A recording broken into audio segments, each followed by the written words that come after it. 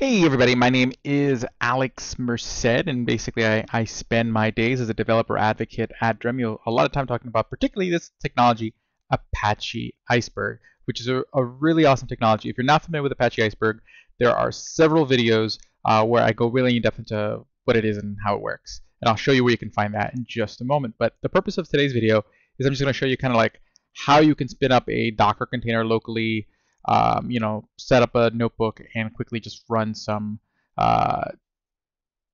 Iceberg queries, just so you can just start playing around with Iceberg and kind of getting a feel for it. Okay, so basically, just first off, this is the actual Iceberg docs page, and I'll put all these links in the video description. Just want to make sure that you guys have this available and are aware of it, so you guys can know where to look for this information. Iceberg.apache.org. Again, I am with Dremio, the easy and open data lakehouse engine, which offers you all sorts of really cool features and has a lot of interop with Iceberg. It's actually very much Iceberg centric. So if you want to try that out, I highly recommend heading to dremio.com and just hitting this Start Test Drive button. And in a few minutes, you'll be up and running to actually test out and get hands-on and kind of see some of the cool things you can do with Dremio, including querying and working with Iceberg tables. So that's probably the quickest, easiest way to actually touch an Iceberg table in a few minutes and get to try out some really cool data lake stuff. Okay, at no cost. So I highly recommend doing that Start Test Drive.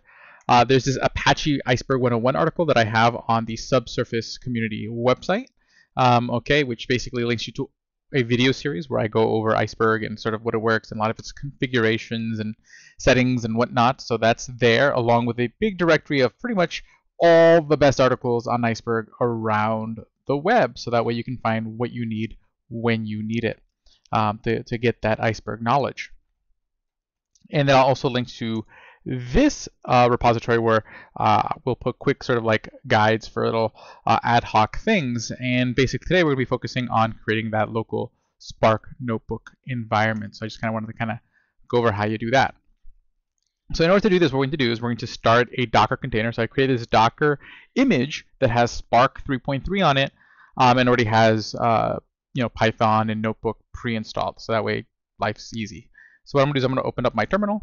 Okay, I'm going to just kind of pin that over to the side. I'm going to go pin this over to the side so that way we can see this side by side. And just to kind of go over the command, we're going to run the container. And we're going to expose port 8888. The reason being is that when you run the notebook server, by default, it's going to run on port 8888. So we're exposing it that way outside of the container, your browser can see it. We're going to put a name, Spark Notebook, so that way you can reuse the image. So that way you're not starting a whole new container every time you want to use a notebook. You can turn it on and off and keep working with it. Okay, so I'm going to just take this command and just literally open it. And this is assuming that you already have Docker installed. So you would have to go install Docker on your computer. But I'll just run that command. And we'll just kind of give that a minute to start up. So there it is. It's starting up. And see, there we have this output here. So that's the actual. So what it does is when the container starts, it's actually going to just start up the notebook server right away. So all I'm going to do is I'm going to copy over this URL. So just copy that URL.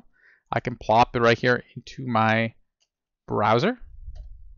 And there I have a notebook server, okay, all ready to go, okay. And basically what we'll do is we'll create a new notebook. So we'll say create a new Python 3 notebook. And right now what I'm going to do is show you just kind of how you do some settings to run just some local queries. So essentially what you're going to be doing is writing data into the container, okay. So this is merely for demonstration purposes. So if you scroll right down here, okay, all the way at the bottom we'll have the sample code, and we can just copy that right over into our notebook. Okay, there it is. And as you can see here, all I'm doing is importing OS if you need to get any environmental variables. Very important if you're going to be working with AWS credentials or anything like that. This is just importing stuff that we need from PySpark. PySpark is also pre-installed in this container. Here we're basically creating our Spark configurations, which has several different configurations that are important for using Apache Iceberg. First is setting your packages, because there may be different packages that you need pre-installed, so that way you can work with Iceberg.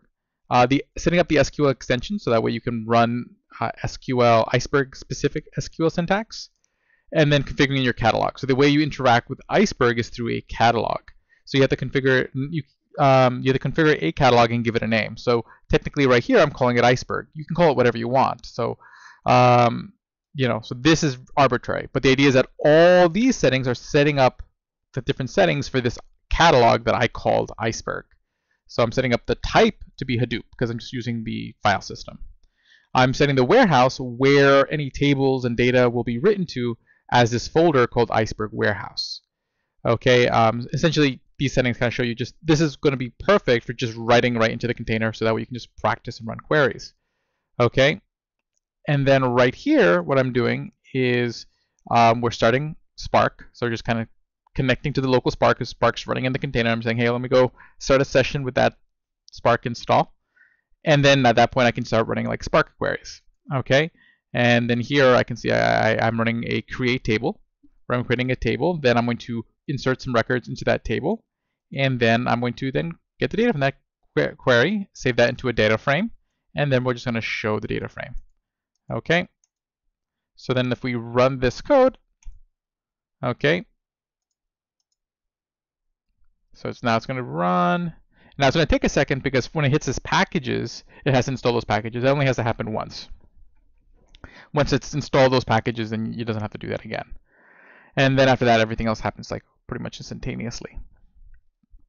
So that's going to take a second there. Okay, and once that's finished, so you'll see like it's done doing all the installing, and then afterwards, okay, it's going to run all the queries, and then again, it shows our data frame. So see, we created the table successfully. And we can see that because again, we're doing this all locally. So in that case, it's going to save the data locally. Okay, and so now we see that, hey, look, this folder Iceberg Warehouse got created. And then in there we can see the table. So there's the table that we created. And then again, the way by default it sets it up is that it creates a data directory. So there's all our Parquet files with our table's data. And then here's our metadata folder with all the table metadata. So you can go in there and explore even further to kind of actually see like how Iceberg like lays everything out and try all that out. And with this setup, you can also write to your S3. You can actually work directly with actually like literally just have this local Spark container to do small jobs. Again, you're not going to be working with petabytes of data from a single node Spark container running on your laptop, but you can definitely get some stuff done. So if you click here, it'll take you to a different page. And this will show you like different settings you can set up on your depending on what catalog you'd like to use, and if you want to use S3. So it's basically the idea would just be you need to add these two settings with your AWS credentials, and then you should be able to use S3 and write to S3. So you can refer to that. All of that's going to be in the links in the video description. But yeah, this way you can just go play with Iceberg in a local environment and kind of get familiar with it and play with it and enjoy it. So I'll see you all later. Have a great day. And again, make sure to head over to Dremio.com and try the test drive. I assure you you'll like it. And again, it's quick, it's free, it's easy. Just gives you a nice touch of what Dremio can do, including working with Iceberg tables. And again, also make sure to check out this Apache 101 article, which has lots and lots of really great tutorials and articles on Iceberg. Ones I'd like to call attention to, especially like this one, Managing Data as Code with Dremio Arctic. It's a really cool tutorial where I'll walk you through how to use something called Dremio Arctic, which is a cool thing you can use as a catalog for for Iceberg that allows you to do like branching and merging, and you can connect to it with Spark, you can connect to it with Dremio, you can connect to it with whatever engine you want, but it gives you that extra data as code feel. But with that, I will see you around. Make sure to follow me on Twitter.